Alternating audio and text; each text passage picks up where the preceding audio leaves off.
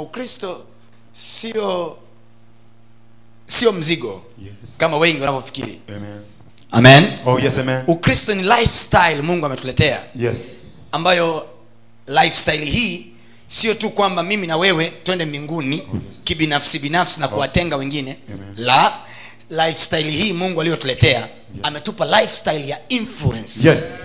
That we may be able to influence others. Oh yes. Hallelujah. Amen. Tuwa influence wengine. Yes. Tuwatie hamasa wengine kumpenda Mungu. Oh, yes. Kwa hiyo isiwe tu kwamba sisi tumempenda Mungu au tumemjua Mungu afu tunakaa naye peke yetu. No, we have to be the cause of others. Oh yes. To love God. Amen.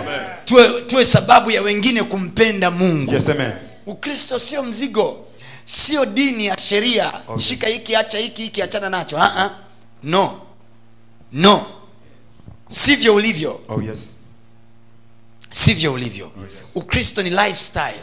Yes. Ndio kile ninakwambia, Ukristo sio dini. Ukristo sio dini. Ni lifestyle. Lifestyle. Ni aina ya maisha. Ni aina ya maisha. Ndio maana unaitwa Ukristo. Oh, yes. Ukristo umetoka kwenye lile neno la Yesu Kristo. Oh, yes. Maana yake wafuasi wa Yesu Kristo. Yes. Oh, yes. Maana yake hao wanafuata kile Kristo anachokiishi. Oh, yes. Ndio ile Biblia inasema kina Petro walipoangaliwa wakasema hao watu bila shaka walikuwa pamoja naye, maana ongea yao ilikuwa inafanana na ya master. Yes. Tembea yao ilikuwa inafanana naye. Yes. Maana yake hata namna yao ya mawazo ilikuwa inafanana. Yes. Hallelujah. Amen, amen. And Jesus never thought a poverty thoughts. Yesu hakuwa anawaza mawazo ya kimaskini. Yes. Ndio maana katikati ya watu 5,000 Jesus aliwaambia wanafunzi wake, aliwapa kama challenge, wapeni ninyi chakula. Maana yake Jesus had abundance mentality. Yesu alikuwa na mentality ya utele. Yes. Hello? Yes. Alikuwa na mentality ya utele. Yes. Hakuwa tuna mentality ya kuomba na kupokea. So we have turned, ni kama Ukristo umekuwa turned kama dini ya omba. It's a lifestyle of abundance. Oh yes, amen. Ni aina ya maisha ya utele. We should always think of feeding others. Oh yes. Hello? Yes, amen. Hello? Yes, amen.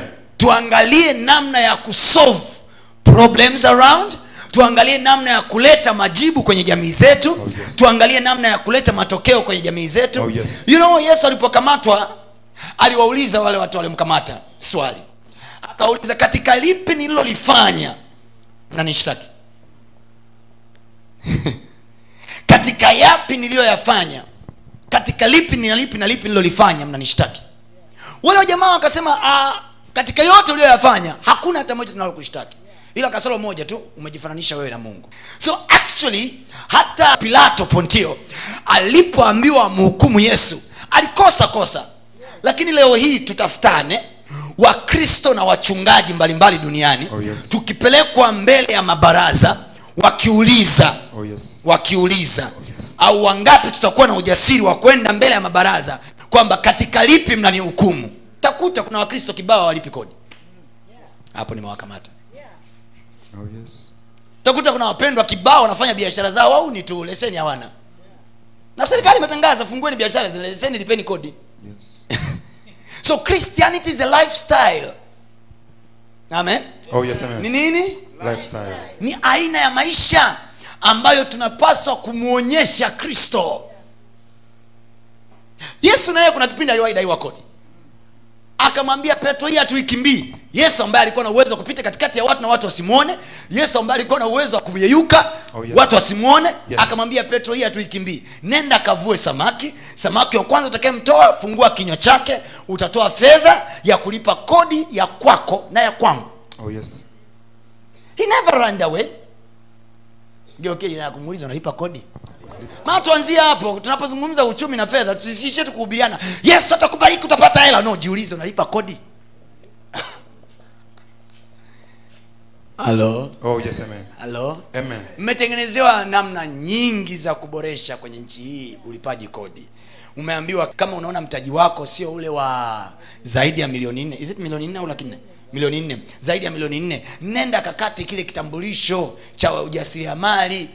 Mbona rahisi? 20,000. Make sure you do that. Hakikisha unafanya hivyo. Ungeukia nakwambia unacho kitambulisho cha ujasiriamali, unafanya biashara, unacho? 20,000 tu kwa mwaka. Sio kwa mwezi, kwa mwaka. Yes. Mnafanya shughuli zenu kiuni. Alafu makofi mnapiga. Mwamba ni Yesu, haleluya mwamba. Jamani mwamba. Mwamba upi? Na wakati mnaibia serikali. Haleluya. Oh yes, amen. Geukie jana nakwambia mbona kama mchungaji leo kaanzia hapa chungu. Mbona kama mchungaji leo kaanzia hapa chungu? Usijali, usiogope. So nimeanzia hapa makusudi tufahamu kwamba Ukristo ni lifestyle. Sio dini ya kihuni. Yes. Kwanza sio dini. Ni aina ya maisha ya Kristo. Imagine Jesus Christ running away from TRA. Fikiri Yesu awe na duka lake mjini hapo, awe na frame yake mjini, alafu anasikia TRA wanakuja kufunga maduka na yeye anafunga. Hello. Oh yes. Hallelujah. Amen. Hallelujah. Amen. Kwa mchallenge jamaa mmoja nikamwambia hivi, do you know huduma ya Yesu haikuwa free. Yesu alilipishwa kodi. Yes. Na wazo tukianza kulipishwa kodi makanisa hapo wangapi watasurvive?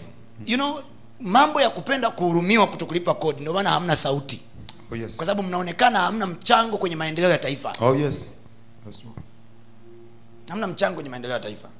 Na mtu yoyote ambaye ana mchango kwenye maendeleo ya taifa, sikiliza, kama hujaweka mahali hela, huwezi kutoa maelezo. Maelezo yako hayawezi kuheshimiwa. Oh yes. Mwambie yako kama hujaweka mahali hela. Kama hujaweka mahali. Maelezo yako hapo mahali hayawezi kuheshimiwa. Maelezo yako hapo mahali hayawezi kuheshimiwa. Ndio hivyo hivyo, hauwezi kuiombea serikali ambayo huilipi kodi. Oh yes. Hello? Amen. Serikali yote ambayo unaweza ukasababisha maamuzi yake, ukaweza na wewe kuinfluence maamuzi yake. Yes. Hata kwa maombi, kwa jina la Yesu tunaamuru maamuzi yatakayofanyika, policies zitakazotengenezwa, sera zinazofanyika bungeni, tunazitawala kwa jina la Yesu. Tunazigeuza zilete maendeleo kwenye nchi. Yes. Utaweza kusema hayo maombi kama kuna kodi yako umelipa. Oh yes. Sasa nyinyi kodi hamlipi ila maombi mnafanya. Ndio maana maombi yenu hayaletaki matokeo. Watafuteni watu wanaoombea serikali, afa ulizeni, ni sera ipi na ipi na ipi ambayo mna uhakika mliombea nyinyi na nchi ikajibu. Oh yes. Mimi ndio maana mara nyingi huwezi kunikuta kwenye hivyo vikundi. Huwezi kunikuta. Kwa sababu mimi ni mtu ninayeomba kwa program. Ninaomba kwanza kwa hasira, alafu kwa program, alafu naomba kwa malengo. Me I shoot. I don't throw my arrows anyhow. Oh yes. Mimi sirushi mishale yangu ovyo ovyo kwa sababu mishale yangu yote ina maana. I shoot with a target. Amen. Mimi leo hii ukiniuliza nitakueleza niliombea kitu fulani kwenye serikali kikatokea. So hata unapoombea sera za nchi, unapoombea kwa mfano unaombea uchaguzi, msiombe tu kwa sababu unarusha tu maombi ya umejisikia kuomba. What are you dictating in your prayer? Yaani kwenye maombi yako unataka serikali igeukie mrengo upi? Because we have power to influence the decisions of the government through prayer. Kuna kipindi siku moja mfalme mmoja anaitwa Nebukadneza alikusudia kuwaua wenye hekima, wasomi wote wa nchi yake. Danieli akasema, mfalme, give me some days and I will come back with an answer. Daniel alienda akaingia kwenye maombi 4 days. After some time of prayer, Daniel akarudi akamwambia mfalme, nina majibu yako yote, asife mtu yote. Hello? Amen. Hello? Yes, amen. We have to have people in the society, oh, yes, who are able, watu ndani ya jamii ambao wana uwezo wa kuinfluence decisions. Lakini tuna uwezo wa kuinfluence decision kwanza kabla tujakimbilia kuinfluence kwenye ulimwengu wa roho. Tunatakiwa tuinfluence decision kwenye ulimwengu wa mwili, yes, na wa roho. Yes. Amen. Amen. Amen. Amen. Amen. Yes, amen. TRA wakiangalia mapato yetu wanaona kabisa mapato yanapatikana. Oh yes. Na huku kwenye ulimwengu wa roho tunaona kabisa maamuzi ya pesa yetu inakoenda. Yes. Oh yes. Hallelujah. Amen. Hallelujah. Amen. Kama vile ambavyo mtu anaweza ukakagua vitabu, na ni kwa sababu tu makanisa mengi ya kilokola hajatengeneza ile desturi ya uwazi ya kuleta auditors wakague vitabu vyao makanisani, sadaka zinatumikaje, utaratibu ukoje. Ni wachungaji wachache wana confidence hiyo. Sisi hapa vitabu vyetu viko wazi. Anyone can read. Anyone can read. Any auditor from anywhere can read our books. Oh yes. We have confidence. Our numbers are clean.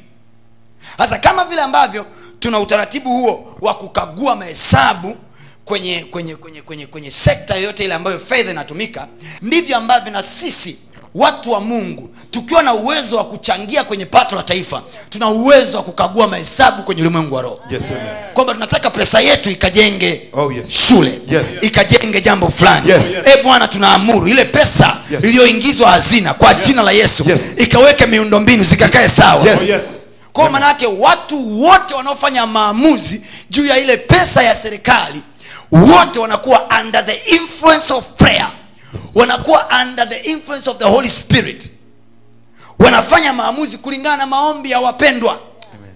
Lakini hatuwezi kuomba hayo kwa sababu sisi wenyewe hatuna kiwango chetu tunachochangia kule kidogo. Hello? Oh yes, amen. Hello? Yes, amen. So it's challenge. Hiyo nimewapa kama challenge. Sema challenge.